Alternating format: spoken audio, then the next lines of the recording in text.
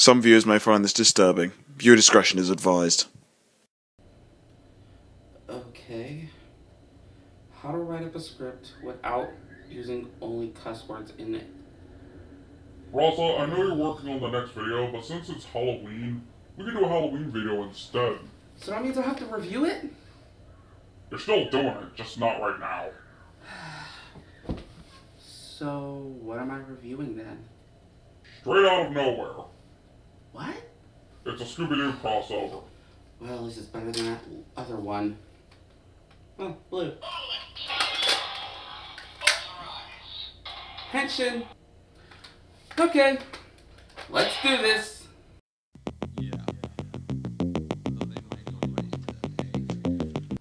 Oh, crap. Sorry, I just got back to see how Rasa was holding up with the video, and he had to go to the hospital. You wouldn't believe it, the doctor said he suffered whiplash. We'll cut to him after he just recovered, okay? Let's get moving. Scooby-Doo doesn't really need a setup, as one of the things Scooby-Doo is known for is he does crossovers with a lot of things. Harlem Globetrotters, Batman, Blue Falcon, WWE, Batman, Kiss, Atom Family, Supernatural, and Batman. You said that 3 times. What? They did a lot of crossovers with them. What happened to your hair? Yeah, after my visit in the hospital, they thought I had head trauma, so they cut my hair to see if there was any skull damage. But you were in your home. Yeah, I know. $700 for a haircut. Just get back to reviewing. Okay. Well, that was the introduction for all of Scooby. Here's a more simpler way of explaining Courage. Courage, the cowardly dog! Abandoned as a pup, he was found by Muriel, who lives in the middle of nowhere with her husband, Eustace Bay. But creepy stuff happens in nowhere. It's up to Courage to save his new home. Well, let's see how 2 scaredy dogs work out in this crossover. This is straight out of nowhere. The movie starts with the ending of a case, with Shaggy and Scooby taking selfies? Good Lord, it's contagious. BB, it's a self-help app. Everyone has those sometimes on their phone. Heck, even I have one. Repeat after me. You are not insane. You are not insane. You are not hearing voices. At least it's getting better with the meta. And during the whole explanation, Scooby's having more of like a weird panic attack. And at the same time, Courage's panic music is playing as he bolts, leaving to nowhere, Kansas. Lucky for the crew, they have a tracking device on his collar. While on the Bag's farm, Courage is doing the same with Eustace being Eustace. Could be a dog whistle.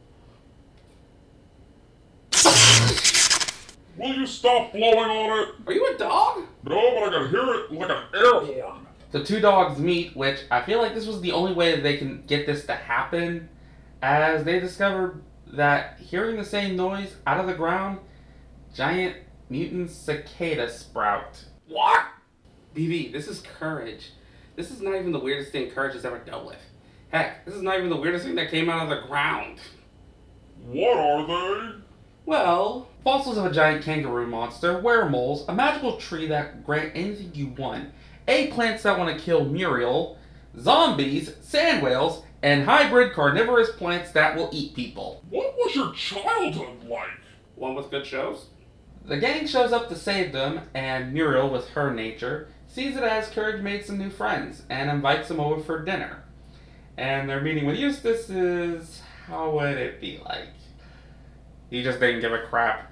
At the moment, I respect that they kept the characters in their respective art styles, but when you compare the 2 together, it does kind of feel off, I will admit that. I find it funny that throughout that whole conversation with the Mystery Gang and Muriel, they're just talking about the career that Mystery Inc. has, and in the background, Courage and Scooby are fighting a giant hair monster that is clogging the sink. They ignore that, but the moment a giant cicada is on Shaggy's back, he's freaking out. They're all freaking out. And Muriel just sees it as a normal bug that, when hit with massive impact, explodes. Rasa, I thought nowhere is in Kansas. Why are the bugs so huge? But creepy stuff happens in nowhere. That doesn't solve it, that just points it out. BB, it's Courage. This is not the weirdest thing that ever happened in the series. You know what? Just keep going. Okay, moving on. After all that, Scooby, Shaggy, and Courage relax in the living room, and with the help of the app, they were able to share their feelings with one another of what terrifies them, and we even get to see Easter eggs of Courage turning into monsters and the other supernatural beings that were shown throughout the series. And with a knock at the door, they receive an invitation to the mayor's mansion. They're about to start traveling, taking separate vehicles, because Eustace doesn't want to share the van with the kids. The dogs join Eustace's truck, which gets hijacked by the cicada, and we see Scooby join with Courage in an over-the-top freakout, which is weird seeing him do one, but it's also amusing. And we get a massive car chase, learning that Daphne is a massive mechanic as she adds stuff to the mystery machine, like a grappling hook, a nitro boost, and an anchor. They were able to rescue Courage and Scooby, and they get to the mansion where they meet the butler, Glockenspiel.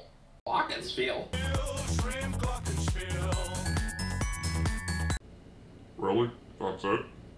Besides the name, can you think of anything funny about the Glockenspiel?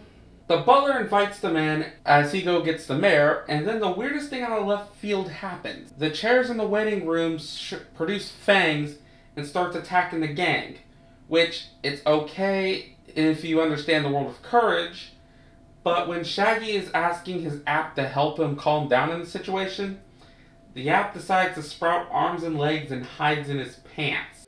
This is one of the things I didn't want to talk about yet, but I have some issues with crossovers. Number one, the world's logic. Each crossover has their ground rules of how their world works. Scooby-Doo is more grounded, depending on which series and variant we're dealing with. Courage, on the other hand, is a little bit more wackier. Though they do explain where all this wackiness comes from, it still has two different rules and logic. Besides the fact they have two scared dogs dealing with situations, these are like two different series. Another issue I have is the fact of they barely use much of the characters. Throughout the movie, we have Shaggy and Scooby doing stuff with Courage, Velma gathering clues and information using her tablet, and trying to solve any riddle that Muriel gives her. But with Fred and Daphne, the chase scene is the most that we get out of them, as Fred's driving the mystery machine and Daphne's the one who added all the mods to it. What about Courage's side? Well, Muriel was always the oblivious one, and the only reason Courage is actually doing these things. While Eustace is more of the negative type, only doing things if he gets free food or money out of it. Most of the time he won't leave his chair. And with the fact that you have to try to make it for both sides to have equal standing, it kind of feels more they show more favoritism to Courage than they do with Scooby-Doo. And I'm just questioning, why did they call it Scooby-Doo meets Courage when it could have just been Courage meets Scooby-Doo? Name recognition. Makes sense. They meet the mayor as he does a quick lesson on Nowhere before having to leave for work, and everyone splits up. Fred, Daphne, Velma, and Muriel leave to learn more history of Nowhere. Shaggy, Scooby, and Courage go to the kitchen to make a sandwich, and Eustace goes home because his sandwiches are way better than the one Scooby makes. I don't blame Eustace. I wouldn't want to eat one of those sandwiches either. Why? Because the dog's making the sandwich? Unlike Scooby and Shaggy, my jaw can't unhinge. And also, if I'm pretty sure I eat one of those sandwiches, I'm never going to leave the bathroom. I'll save you money on storage. Oh, ha ha. The mystery group goes into a part of the mansion, which there is a pile of Courage the Cowardly Dog Easter eggs. And turning on a video, we get the announcer from Courage giving in a brief lesson with more Easters. Oh my god! And this is why I kind of feel that the whole movie was nothing more favoritism to Courage, as it's stacked to the brim with Easter eggs. At the farmhouse, it was subtle that you wouldn't notice. The license plate, the TV, the wall, the picture frames. But once you get to the mayor's mansion, it is nothing but Easter eggs with Courage episodes of all of his villains, items, and everything else. It's all full-on Marvel with the Easter eggs. Scooby, Shaggy, and Courage sees the mayor getting attacked by the cicadas to reveal that the one that was attacking them during the car chase scene is a cicada queen.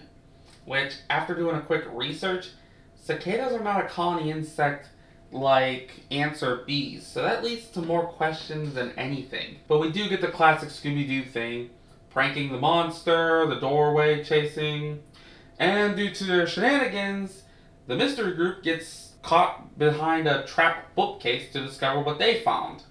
A sound wave machine and an auto dialer that's calling people to hypnotize them, and lucky for Shaggy and his group, they crash in, destroying the machine. Back at the farm, Eustace is enjoying himself a sandwich, and we get to see what happened to all the people that were hypnotized. They're taking all their money, gold, and jewelry and delivering it there.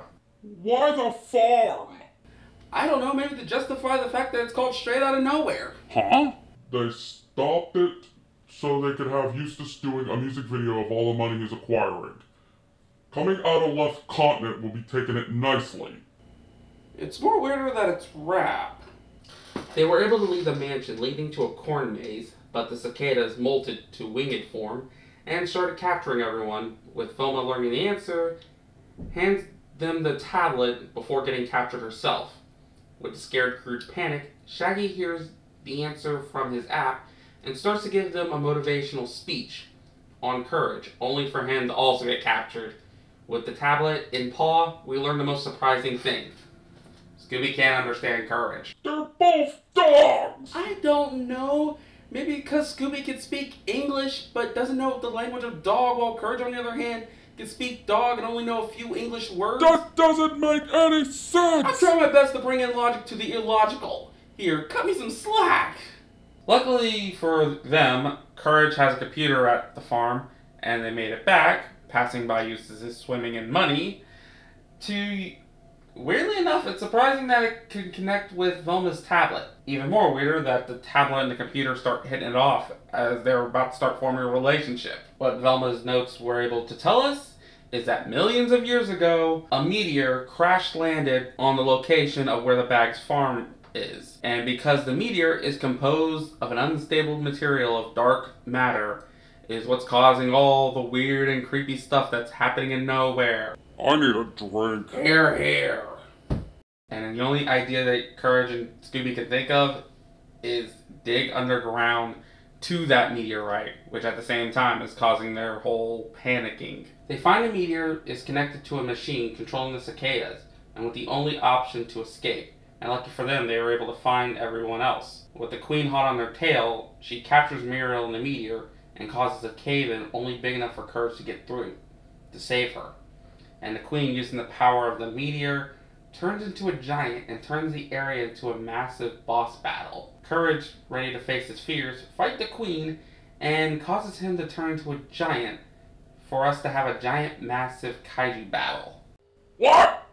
Well, it's not the first time. Last time he had to be a giant kangaroo monster to do a kaiju battle. I have several questions that I need context for. Lucky with Muriel's help, Courage was able to defeat the Queen, save everybody, and it's revealed that the Cicada Queen is actually the Mayor of Nowhere, who is actually a robot being piloted by Cats and LaQuack. And that Glockenspiel is actually the General and the Lieutenant of the army base that's in Nowhere. I don't know what happened, but I think BB has suffered whiplash. Only if I know where he's at. Cats and LaQuack's plan was to make a robot to be voted in as mayor so they can gather up all the info to learn about the meteor as a means to hypnotize people and rob the people of their finances and stash it in the farm. When Mystery Inc. showed up to the area, they decided to use the meteor to brainwash the cicadas that live in the area to scare them off. I know, I felt what I had to deal with it. The General decides to use the meteor as a weapon, but Courage has other plans. Using the meteor as a disco ball to have everyone join in with a massive dance party, while Eustace comes back in a towel questioning where all of his money went and is forced to dance with them. And that was straight out of left field. It's okay? Straight Out of Nowhere fails as a crossover, as we can see that they show favoritism to one side. On the Scooby side, it's bad, as it's a haphazard mystery with answers coming out of nowhere. Most of the characters could be removed and nothing would change, but it's still not the worst Scooby-Doo show. Huh? Nothing. As a Courage show, I would say it's average. The characters play the roles that's needed. The madness that the villains did would make sense in this type of scenario. And even though they didn't have the creator of the Courage working on it, it didn't really work that well, as Courage is a horror comedy with no horror. It's just comedy. But if you're a Courage fan, you will enjoy it if you don't get overpowered with Easter eggs. But as a whole, it's not a bad movie. I wouldn't scream it's crap, but at the same time, I wouldn't remember it once it's all over. As a movie, you could show it to your kids, and I'm pretty sure they'll enjoy it with you, as it's not that long. And with the madness of Scooby-Doo's crossovers, I can't wait till he does a crossover with Adventure Time. That will be some real shenanigans! Well, that was an oddity. Well, happy Halloween!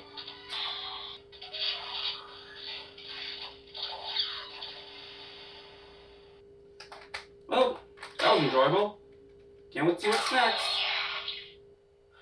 Well, that was something. Can't wait to see what we're doing next. The same video you were working on earlier.